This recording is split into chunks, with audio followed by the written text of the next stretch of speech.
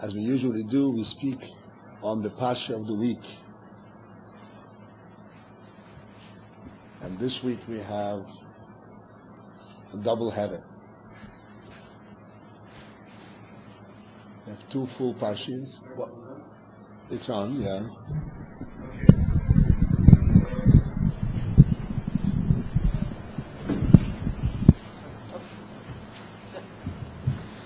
Two full Pashas. And each Pasha in itself, of course, is full with all kinds of significant messages for us.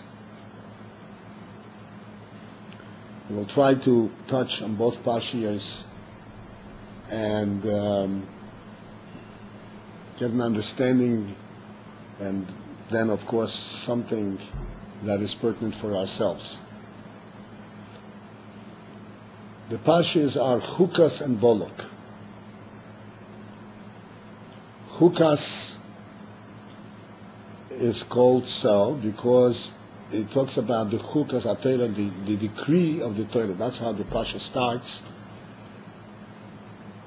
That this is the decree of the Torah.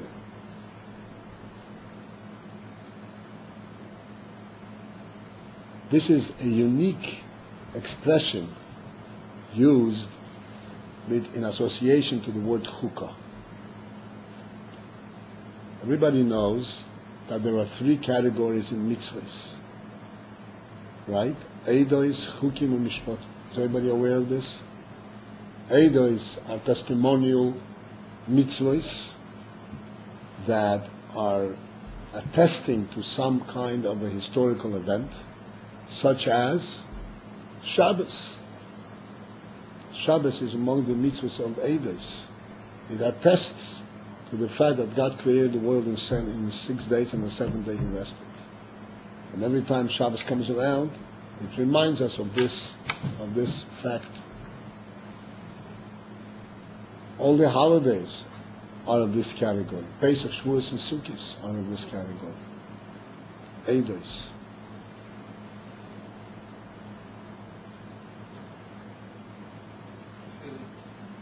To me?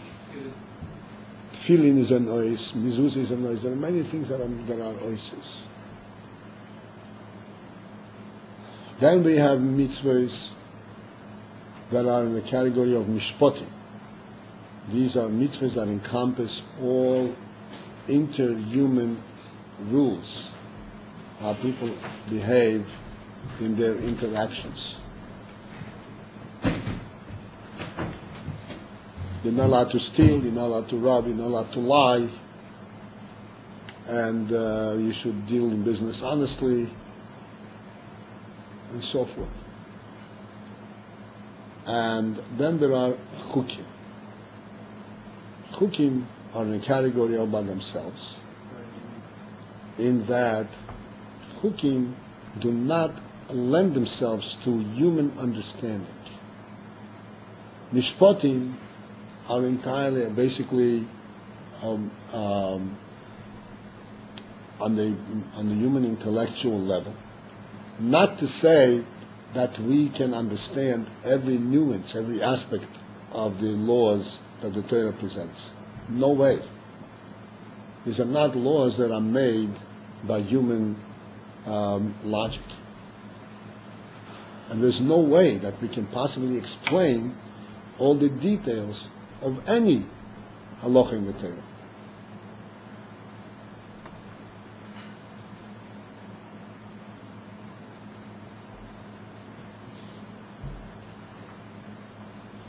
Nevertheless, the very fact that this halacha exists is something which makes sense. We understand why these laws exist, because they guide our practical life, so we can relate to them. Eidos, likewise, even though these are mitzvahs that we would not think of ourselves, but nevertheless we can relate to them and make sense, so to speak, in human orientation. You have to remember your history, you have to remember what happened in the past in order to understand your present and your future.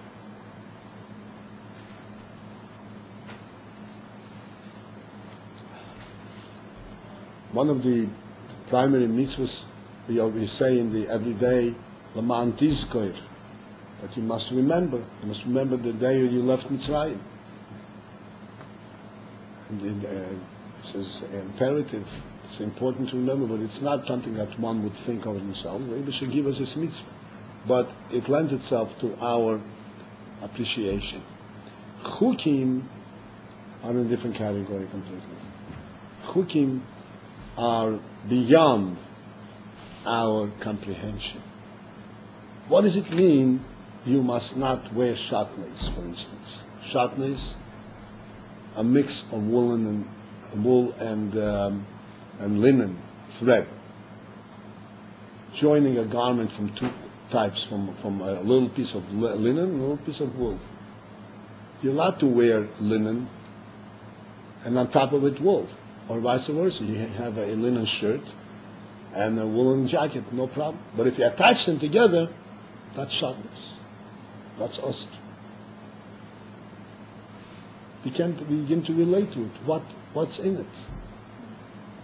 Not that we cannot explain why it is or what's the reason, but we can't even relate to the whole concept.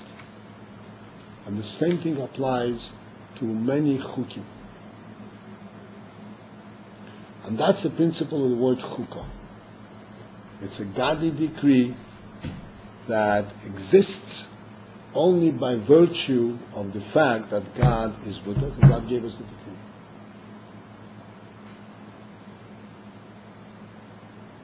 If you take, so to speak, God out of the picture, then it doesn't exist. The whole decree doesn't exist. We don't take God out of the picture, but nevertheless, if you start explaining don't rob and don't steal, you can explain it within the worldly context. Eidos, you can explain it in the worldly context. But chukim, you cannot explain in worldly context. Chukim don't exist even as a statement without recognizing a godly presence. And this is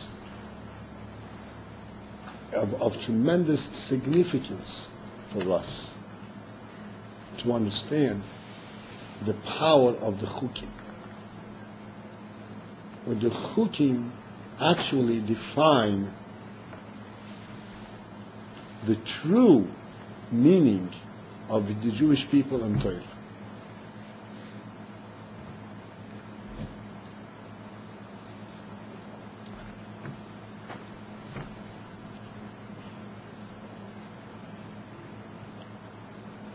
God created everything in the world. From the inanimate, from the rocks and the hills and the oceans and the vegetation. If anybody doesn't understand something that I say on account of the language, please stop me. Vegetation, animals, and then the humans. And amongst the humans, he created two sets, two categories. And he himself distinguished between them. You have all the people, the Gentiles, what's normally called the Gentiles, the entire world of people, and the Jewish people.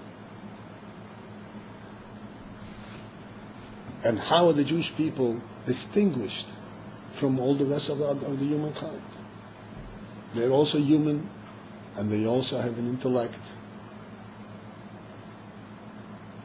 and completely different than the animals, have intellect. And traditionally we know that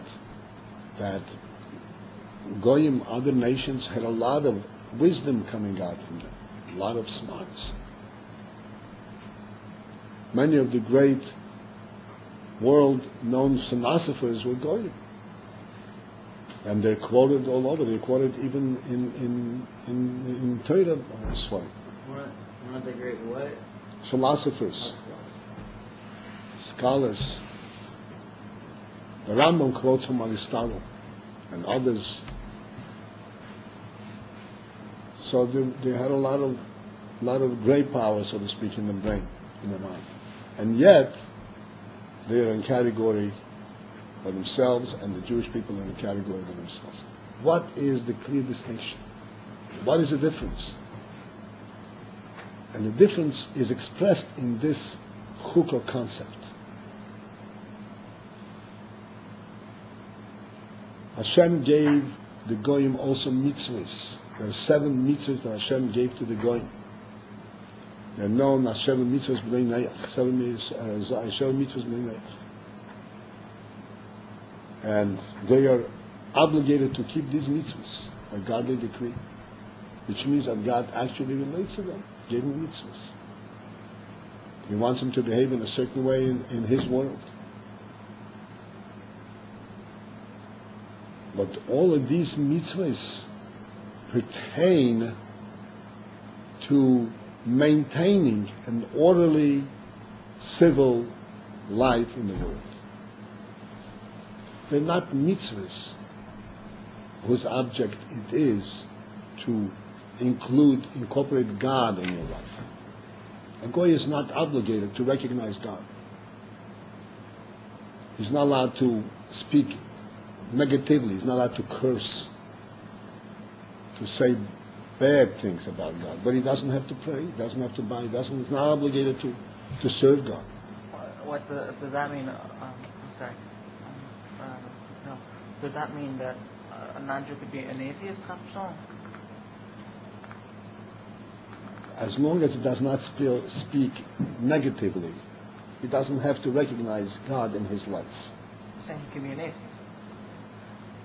Well, it depends what you mean by again. If he cannot speak negatively, an atheist is one who says, is against it. He then has not to be against it. He cannot be against it. But he doesn't have to incorporate that into his life. He can lead a normal life without including God in his life. As long as he doesn't steal, doesn't rob, doesn't kill, and doesn't do all the 7 mitzvahs that he is obligated to do. Okay. Huh? I didn't know this before. Yeah. In other words, his life is designed to be on the worldly arena, the worldly level, but within that, he has to respect. He has to know that this world is not his to destroy. It's not his to do whatever he wants with it. He was given custody of the world. He was given permission to use it. He has to use it with respect. It's not his to destroy. He can build. He's allowed to build anything he wants. The Rebbe was asked one time when they had this whole big plan to fly to the moon. So the Rebbe was asked whether there's anything wrong with that idea, human beings flying to the moon. Human beings are supposed to be on the earth, not on the moon. The Rebbe says there are no prohibitions in the Torah against exploring anything in the universe, as long as you are treating it with respect. You don't destroy anything. You use it in a positive and a productive manner.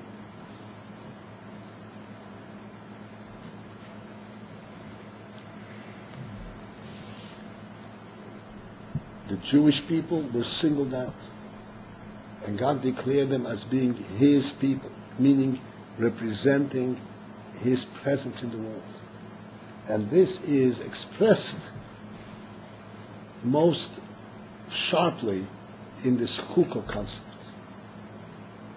Because as we said, Chukass, the whole concept of Chukass does not exist. No mitzvah exists without a commander. But at least you can explain what the mitzvah is. Don't rob. Don't rob against your friend. The truth is that you should not rob because God doesn't want you to rob. He told you not to rob. You shouldn't destroy because God said not to destroy, and so forth. But that's something which is more deeper, which is, so to speak, on a different dimension of the mitzvah. The mitzvah itself can be explained within a worldly context. Chukass, you can't even express it. without incorporating, I can't including a godly presence.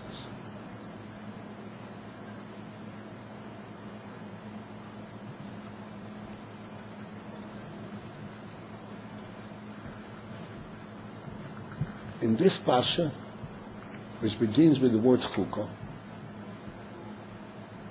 and here the word chukah is used in a very broad way.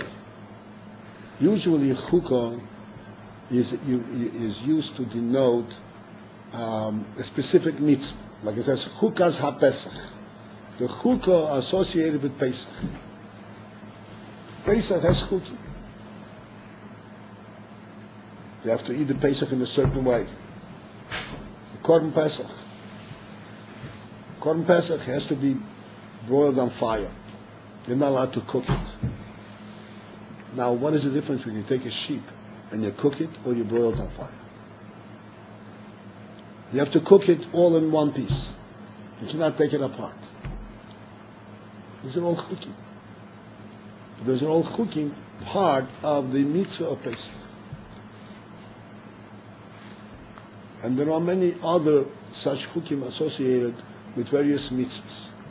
And it's called in the Torah Chukass ha-Pesach.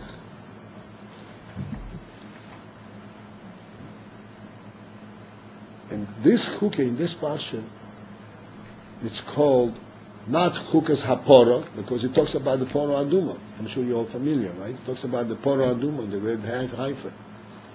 It's not called Chukass ha-Porah, it's called Chukass ha-Torah. What does Chukass ha-Torah mean? And this is a chukah that denotes, that tells you, that speaks not about Torah by itself. It speaks about the whole Torah. And this chukah is representative of the whole Torah. It's called Chukass ha-Torah. Chukass ha-what? Ha-Torah.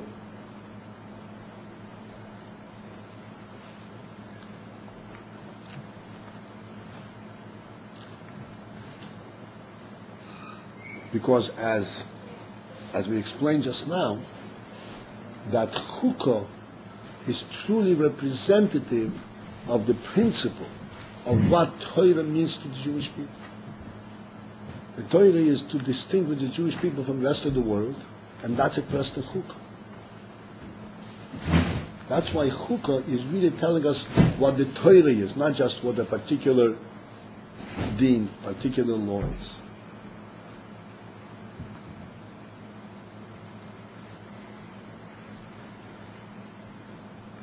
This is in essence true regarding every chukah. It says a chukah, it doesn't have a means for us to understand it and to relate to it in our orientation, then it means that it's a chukah, it's a godly chukah. But this term, Chukass ha-Torah, is used specifically here in this passage. It's not used elsewhere. By Pashas Porah Aduma, this is what the Torah calls it Chukass ha-Torah. Now we want to really understand why is Porah Aduma different than all other chukim. That the Torah choose to express the principle of Chukass ha-Torah by Porah Aduma. You could have said there is Chukass ha-Porah. It says Chukass ha-Torah, which means that this chukah over here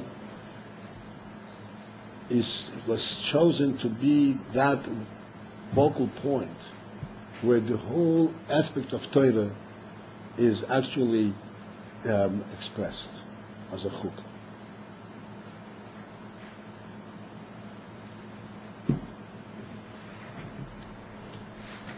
All right. Should we take half a minute break for everybody to wake up?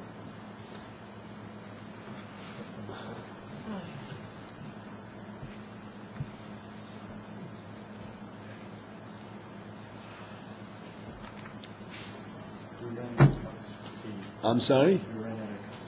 Oh, really? They're downstairs.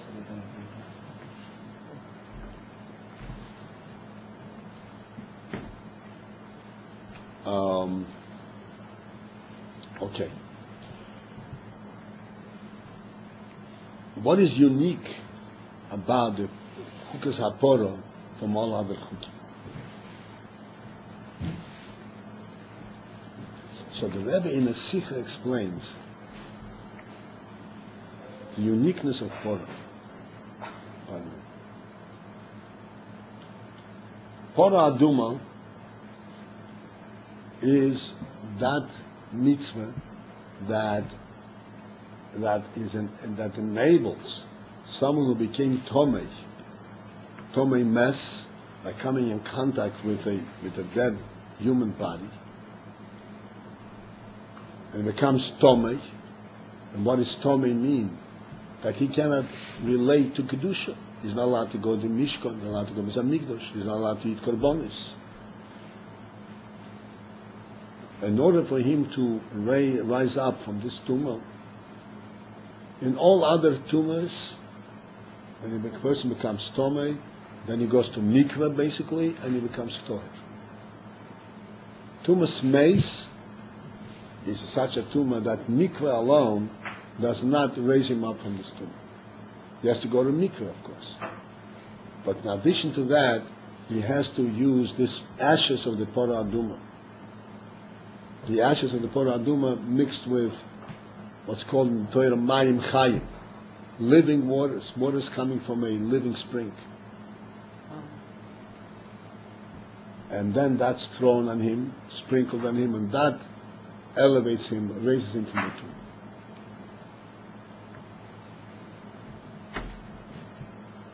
So you may think that the tumor of Tumas Meis, this tumor in coming in contact with a dead body, is the most severe type of tumor.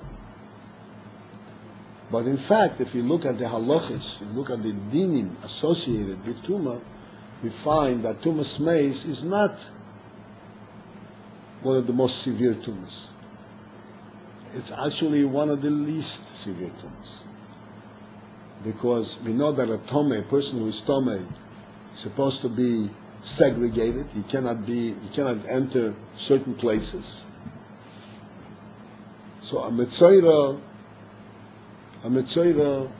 you learned, I'm sure. Anyway, there's a certain tumor called Metzoira. He is segregated outside of the community completely. He's not allowed to live within city limits. He has to be outside of city limits. Then there is a Zov who can live in city limits, but he cannot live in Yerushalayim. Somebody who has a different kind of a tumor. And Tomei Mes is even allowed to be in Yerushalayim. He cannot go into the Azor. He cannot go on Har HaBayis, on the Temple Mountain. What's called. Yeah, so he's the least of these categories, the least severe.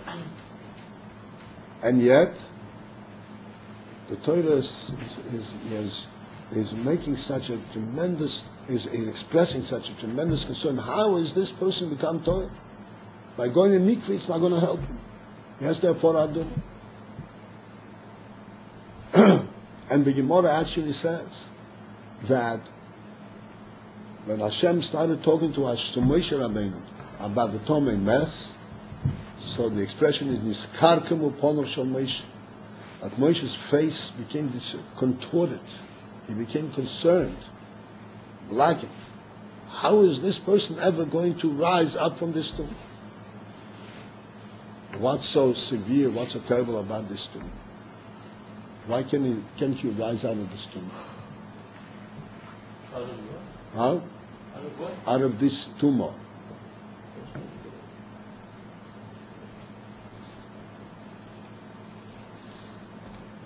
And the principal difference between this tumor and all other tumors is that in all other tumors, you're talking about a living person.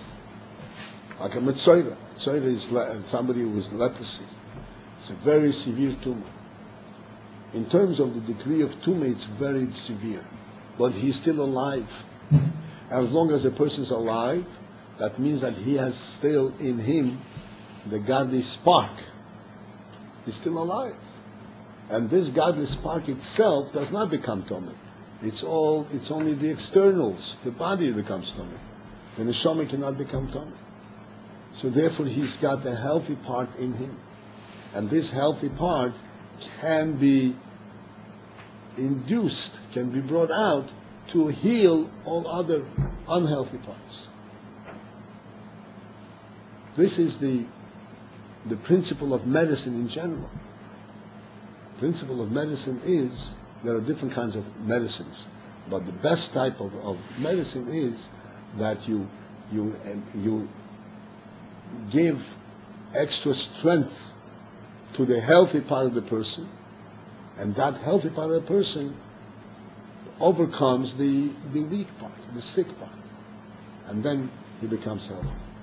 As long as a person is alive, and every person has health aspect in himself, you have to focus on the healthy part of the person, and this will overcome the unhealthy part.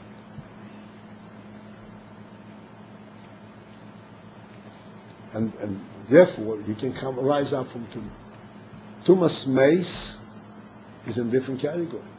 Because we're talking about a mace, something that's lifeless. Lifeless means that the neshama has departed from the group. If the neshama has departed from the group, there is nothing left in there which can be now enticed to come out and to heal and to purify and to elevate. There's nothing left. And this is what the Gemara says, Niskar Kemopon. Moshe Rabbeinu was contorted and says, how can this ever be elevated? How can this ever be purified? Within the worldly context, there is nothing left, no God, no spark of life left in this. How can this ever be cured?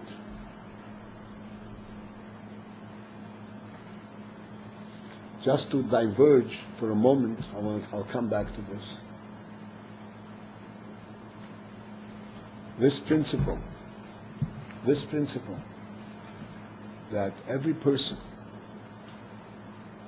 no matter what experiences he had and where he had gotten involved with,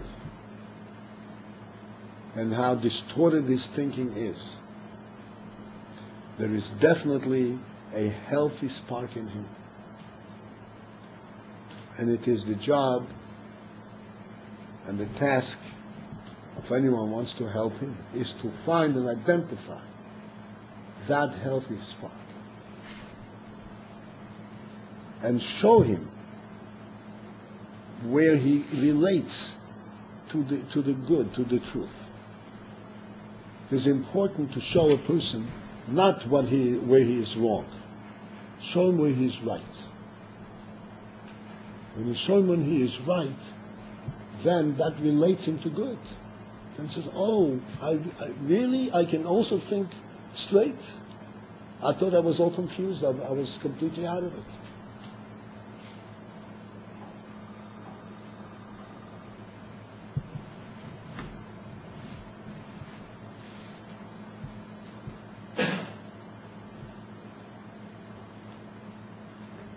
Once explained,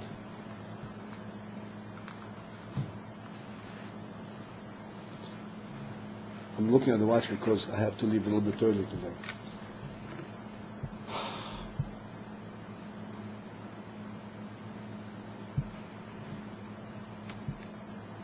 Sight, I always speak about sight because it's a very important quality that we have. It's a godly gift. This brings the world, the reality to us. Somebody who, chas v'sholom, does not have sight, you know, right? Look like you're in pain. Somebody who doesn't have sight, al tidin, he's parted from all the mitzvahs. And the reason for that is because he doesn't have a yetzer hara. Or doesn't have a yetzer hara? The simple explanation is yetzer hara is drawn to the world. and is drawn to the world only when the world seems to be real. But someone who does not see doesn't have a real world. The world to him is an imagination. It's not real. Touch alone doesn't make the world real. Sight is what makes the world real. That's why the Torah says, doesn't say oh, I touched something I want. It doesn't say that. It says when you see something you want. Because sight presents the world in such real terms that the Yetzer Hara wakes up and says, I want it. I'm sorry? That's right. What about taste? I'm sorry? What about taste? Taste. Taste? For food. Taste for food also comes after sight. You know that the halacha is, the din is, that we have to light candles Shabbos by the table. You know the reason we need candles Shabbos by the table? Excuse me? You could see them. So why do you need to see? Because Shabbos, to bring light. Why do you need light, that kid? And what happens if you see? Huh? That's right. Because you have to enjoy your meal. And if you eat and you don't see, you don't enjoy it. Even if it is tasty. But a person has to see what he eats. And this is one of the reasons you have to have candles on the table. So that you have the Oinek Shabbos from the meal. There are other reasons, but this is the primary reason. So yes, you have taste, but taste without sight is not an enjoyable thing. Sight is the first thing, that becomes real. So, come to the point which I want to point out. So someone who is Rahmanusan sightless is really in an imaginary world, doesn't have a real world. But there's a big difference between someone who has never seen, God forbid, or someone who had seen and lost his sight. Someone who had seen at one time, even if now temporarily he lost his sight, God forbid, still the world is real to him because he has experienced it, he knew it. In contrast to someone who has never seen. In this situation, if someone, God forbid, loses his sight, does he become Pater for a mitzvah? Yes, but still in the personality there's a difference. Still, you have to see what you want. The halacha is the same. So, but we understand the difference. Because you had seen, there is something that can be developed. This is the point which I'm making, that any amount of good that remains embedded in a person's mind, in a person's heart, even if it is very deeply hidden, it can be revealed, because it's still there, as long as the person is alive. But death is a total separation, neshama and guf. There's nothing to salvage, nothing, no basis for which to build this person up again and bring him back to life and bring him back to Tara. And this is why the whole concept of Tara from Tumas Meis is something which perplexed Moshe Rabbeinu. And what did Hashem say to him? That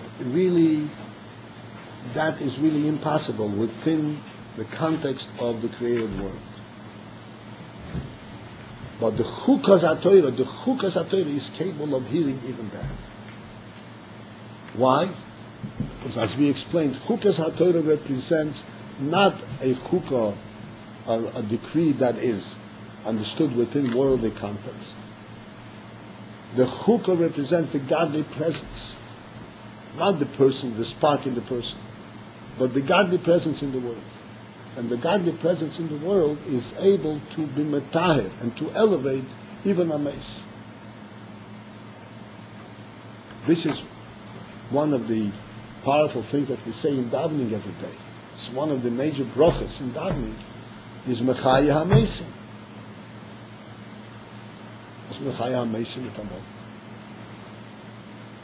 Hashem protects us, Hashem gives us wisdom, gives us life, and gives us health, and so forth. That's Machaya HaMesim. The Machaya HaMesim principle is that this is a statement that no matter where we are in the world, there is something bigger in the world than the world. There's a godly presence in the world. So even a dead world is alive. Because the world is alive from godly presence, not from itself. It would be completely lifeless on its own, it's still alive because there's a godly presence there. Because this is God's creation. And God maintains it. I once mentioned, many times mentioned, the story of somebody asked the Rebbe, very briefly, if there would be a nuclear war, so then the world would be destroyed. Because the Rebbe said nuclear war is possible. So he said then the world would be destroyed. The Rebbe said to destroy the world is impossible. How can you say you can destroy? It's impossible to destroy the world. It's a physical world. If you can destroy this table, why can't you destroy 1,000 tables? Everything in the world is destructible. Why can't you destroy the world? And the answer is because the world, we see the world as based on its own parameters. It's a worldly parameter. It exists because the earth, this rock exists, this water exists, this and that. No, that's not true. The world exists because God wants it. That is the real presence of the world. This is what is expressed in the world, not its existence. And therefore, it's indestructible. It's indestructible. By the way, again, I just also want to miss the opportunity to say that this applies to every individual person also. Every person has his challenges. And you say, oh, here's the end of my rope. No such thing. The reason you're here is not because of your capabilities, but because God wants you here. And there's no such thing. You can pursue and continue to do what you need to do and follow it, and you'll be successful. Because it's not your doing.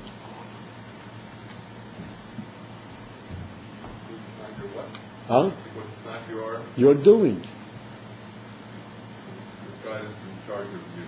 God is in charge of. God is the one who provides the koiches, even if it's completely lifeless. This is the world exists because God exists, because God wants it. And this is the Chukass HaTorah.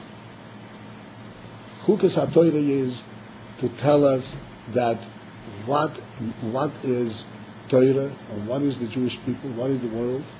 The godly presence. And it's expressed in the fact, it shows in the fact that it can bring tahara, even when you're talking about something completely lifeless. What's tahara? Purity. Elevation. Even something that on its own has no potential whatsoever of growth, of coming out. It has no life anymore. This is the categorical end of existence.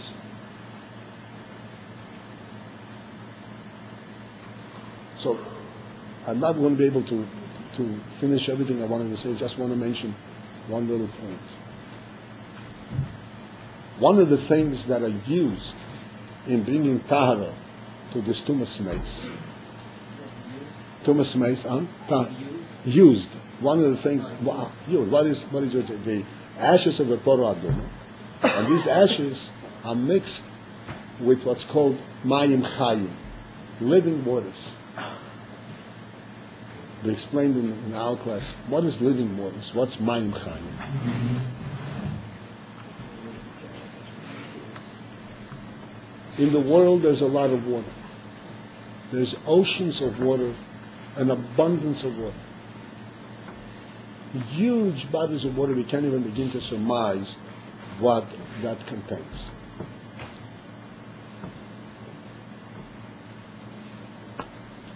All these waters cannot serve for Torah Adum. Can't take water from the ocean. What can be abundance? No. It has to be from a little spring. A little spring. That's why I'm a little spring. where the water comes in little trickles, a burp. You know what a burp is? It kind of gives off a spring. I don't know if you ever saw a spring. It's a very interesting thing. Right in the middle of a rock, there's a little opening, and it kind of blurps out a drop of water, and then another drop of water, and goes on indefinitely, continuously. Poof, poof, poof, poof. This water goes indefinitely. And all it gives is a little sprinkle, a little drop. That's called Mayim Chaim. What's so great about this Mayim Chaim is a little drop of water compared to the ocean. And the answer is the question is this. The ocean is a huge body of water. But it's a body of water that exists, and it has worldly parameters. It is there as a presence in the world. No matter how big it is, so to speak, it's defined by worldly parameters and measurements. This blurb of water does not have a worldly explanation. It doesn't have a big body of water. It's the way the Rebbe created it. It's coming from nowhere. Some kind of a hidden resource that creates water from nothing. It's like yesh miyayin. It just comes. This is called living waters. What's living waters? Living waters means that the waters are there not because you have a reservoir of water. It's just being created. It shows that there is a living spring in the earth that is constantly producing water. This living spring is more significant in terms of Torah and Yiddishkeit than the entire body of accumulated water. This living spring, this is the symbol of the living God. This is the symbol of the Chukass. What we see is a huge world, and we think the world exists on its big mountains and rocks and waters and so forth. No. It's a hidden power that's completely obstructed from the world, and it is the godly will that constantly feeds it life. And this is what maintains what the world is. This is the highest of the world. So this living spring, this is representative, this is symbolic of the fact that what is actually existent in the world, not the world, its existence, but the koyach halaki, the godly force, the godly power behind it. Just as this spring is constantly renewed every second. My time is up. Just want to conclude quickly. So understand that every person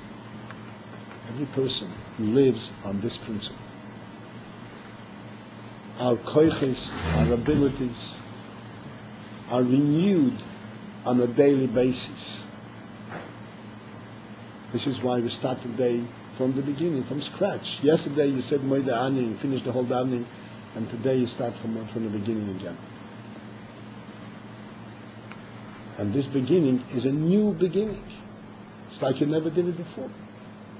Because it emanates from the source. You're not repeating what you did yesterday. You start from scratch. It emanates from the source. This is what the real life force in us. This is the real source of blessing and success for every individual person, and for each one of us over here. And I must run, so I have to cut it short. Next time.